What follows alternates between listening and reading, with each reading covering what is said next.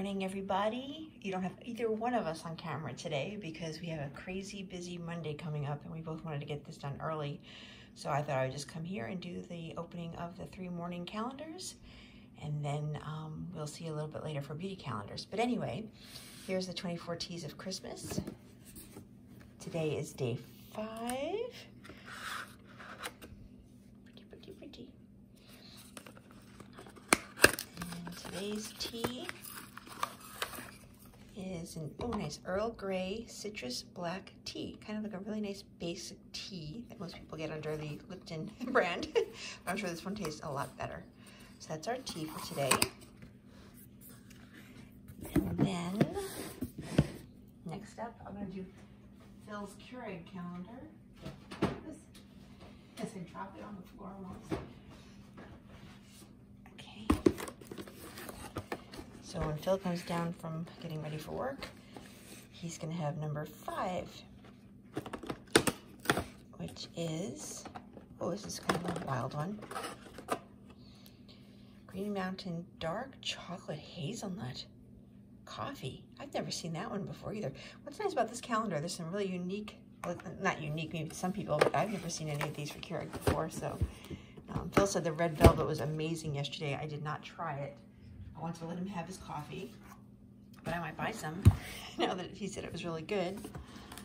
And last but not least, we've got our Bon Maman calendar today, and I'm just looking for number 5, which is down here at the bottom.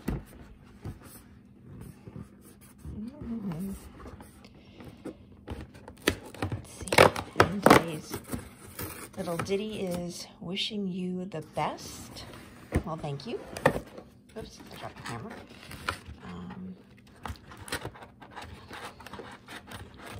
And yes, we are struggling to get the jelly out. Oh, actually today it is, oh, it's interesting. Pear, cocoa, I don't know, something special. Oh, spread. Pear, cocoa, nibs? Yeah, I guess there's little nibs in there. I don't know if you could see that. That's weird. You definitely did not have this one last year. I would have remembered that. Pear, cocoa, nibs spread. Interesting. That I might try on toast this morning. All right, guys, see you in a little bit for probably the cats next. Good morning, turtle. Mommy, what's that light? I don't like it. We're doing this pretty early in the morning, so it's not that light outside yet. But we've got the advent calendar, and I think you're gonna be very disappointed today because yesterday you got your fuzzy ball, and today you're probably gonna get something stupid you don't like. All right, so it's number 5. Here it is. Look, turtle, here, look, number 5. Oh, she's leaving. She's like, I don't care about that light so much. Oh, and she won't care for this either. Look, it's a hard bell toy. You love. Here, show everybody how much you love a hard bell toy. Turtle, look. Look, hard bell toy. What do you think about that? What do you think about this hard bell toy? What do you think about that? Do you like it? Do you like the hard bell? No, not even a little bit. Mommy, is there anything else? All right. Tell everybody your glow eyes are speaking. You don't like it. All right, I'll see you later. Hi, everybody. It's day 5 of the Advent calendars, and now this is the beauty section and the Jane's thing of the day. Today is a weird thing of the day. Some of you may have known, or that are friends with us, that Phil and I have been together since 2002. I moved here to Illinois about 20 years ago, and have been with Phil ever since. Prior to that, believe it or not, I had a first marriage with 2 stepdaughters and a gentleman who's a little older than me. It didn't work out, and you know, we're still friendly, and that's a good thing. It wasn't a harsh divorce, thank God. But I heard from my stepdaughter from my first marriage yesterday that my prior mother-in-law has passed away on December 1st. She was 90 years old. I'm not going to say any names because I don't want them brought into my little YouTube thing, but it kind of blew me away because I love that woman. She was amazing. I know I haven't been there in 20 years, and I'm now kicking myself because I hadn't reached out to her in the 20 years because it was weird, right? You got divorced, you're not sure should you talk to the ex-people or not. But this woman was the classiest lady you would have ever met. She made the most beautiful holidays from what I can remember. It's, again, plus 20 years ago now. But she used to have a Christmas tree in her attic. I remember that my ex-husband used to bring down, that was already pre-decorated with all the ornaments, and she just had a sheet over it, and she just brought it down just like that, which I thought that was kind of cool. And but she was the nicest lady, and I was really sad to hear it. And I was also mad at myself for not reaching out to her in 20 years. It's terrible. I think maybe I talked to her once in the 20 years, but that's probably not enough. But anyway, so that's some sad news that I found out yesterday, along with, of course, you know, in a few days from now is the anniversary of my dad's passing. So it seems like the holidays seems to be the worst time of the year when it comes to stuff like this, or maybe it just feels like it, right? Because it's the holidays. But anyway, more of a reason to try to keep happy as much as possible and try to enjoy your life before you don't have any. So make sure you give those you love a hug, the usual speech people say, right? Give your, you know, people you love a hug, and don't forget to reach out to people if you haven't done so. All right, guys, so let's go ahead and open up some beauty calendars and then take a look at the rest of the day with Phil and I. All right, we're going to start with Yves Rocher today. Number 5, 20 days till Christmas.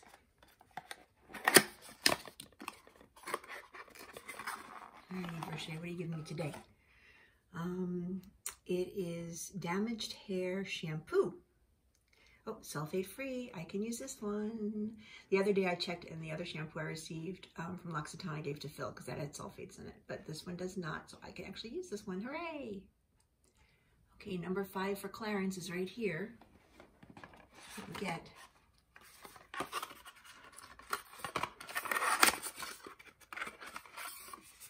Alright, it's not my comfort scrub, but it is a gentle foaming cleanser.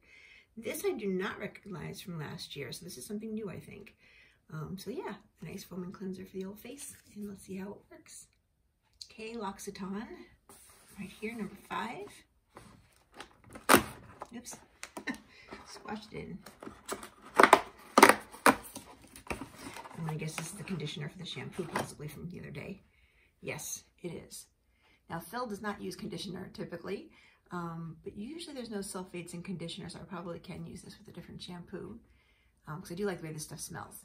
So almond or almond type shampoo and conditioner. Now I have both, but Phil gets the shampoo and I get the conditioner. Okay, lovely. And yes, I did push it in again prior to opening it today because I didn't want to break a nail. So number 5. Okay, I'm putting it down.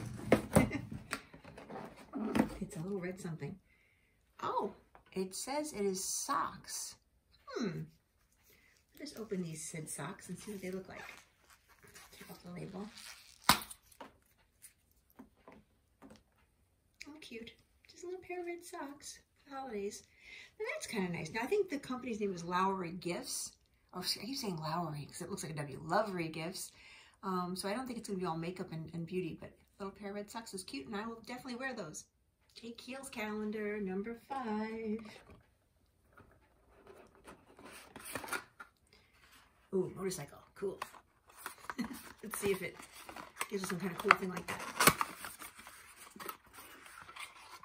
Okay, we have Kiehls Midnight Recovery Botanical Cleansing Oil.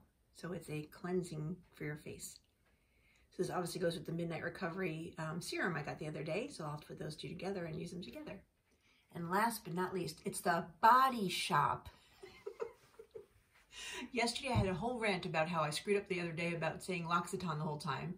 And I was like, felt bad about that. And then at the end of that yesterday, I said something like, okay, L'Occitane. And I'm like, I watched the video as I was editing, and I'm like, really, Jane?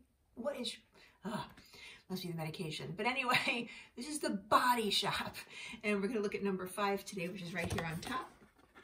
From the Body Shop. It's just spaz. Such a spaz I didn't get number 5 out. There we go. Maybe. All right, beautiful. Okay, today it says, let's read it in French with me. Message 5 people in your phone book and tell them why they're so awesome. Okay, maybe. I have a few people I would say that too. All right. What do we get here? The Body Shop looks chamomile cleansing butter. So I'm thinking it's for, it must be for your face because it even says for sensitive skin. I've never had a cleansing butter before. That's interesting. Oh, it's very silky. Smells nice. I'll have to see what that's all about. I'll have to look on their website and see how the proper use is of it, because I've never had a cleansing butter before. Have you? If you've had a cleansing butter, tell me below and let me know what you think about that. All right. Well, there's today's haul. We got a nice pair of socks and a whole bunch of nice little things from different people.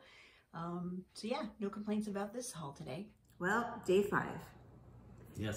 We usually before the show, before we tape this, we check whatever we're looking for the numbers, so we don't have to sit there going, where's number 5? You know, and that's what we just did for 10-15 minutes, finding where's number 5. Like 10 minutes. Because this calendar, if I can push it over a little bit, this calendar is so damn big, but the numbers are so like bound into the colors, which is nice. And they're fine outlined too. But you can barely see them. Although with Wall Street Journal calendar, so far I still feel like it's better than last year's calendar. But oh yeah, that's the only complaint I would have with this. So we already took out number 5. Here you go. You want to read it for them? Yes.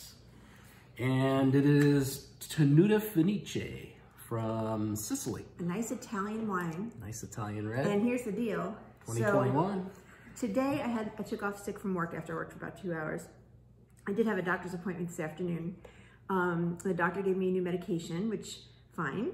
And not to go into all the details, but you cannot drink alcohol with this medication. Yep. For like 12 days. Mm-hmm. And I'm like, you're kidding me, right? Nope.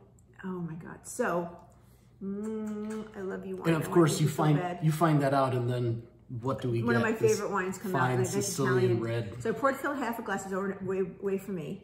Yep. But I'm keeping the other half for me once I can drink wine. I might just get drunk on the show, drink them all that I can. You just start slamming all the ones. Okay, I'm gonna drink all the ones I couldn't drink. So I'm really depressed that I can't, especially an Italian wine. I could smell it. It smells so amazing. Does it taste good? It tastes, make me feel guilty. Or not guilty, but bad. This wine will need to age until you're off that medication.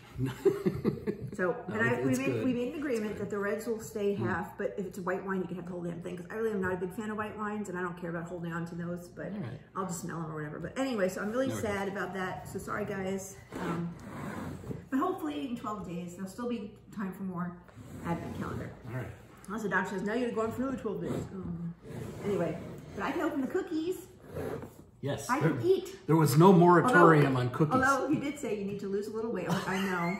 Well, then we'll eat a little cookie. I am completely aware. And after the first of the year, I know everybody does it. On the first of the year, I'm going to get, but I really have to for my health.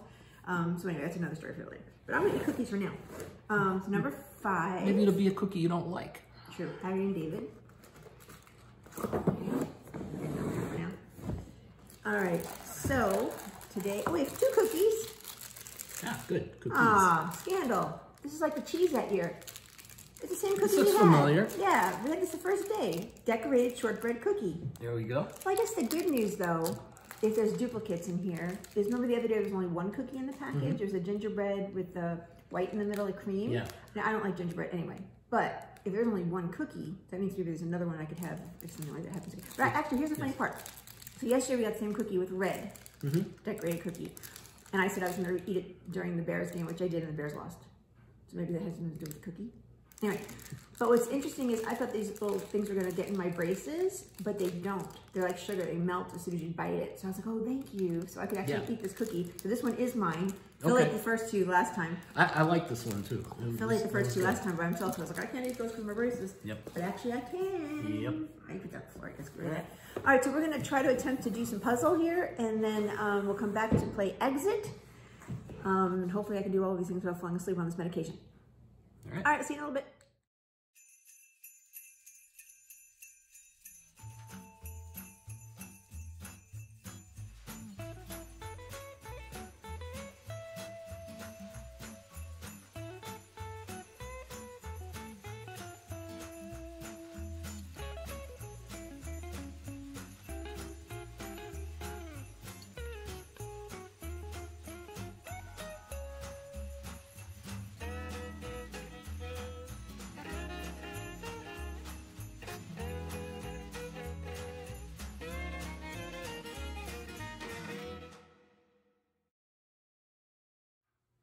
All right, day 5 for Exit.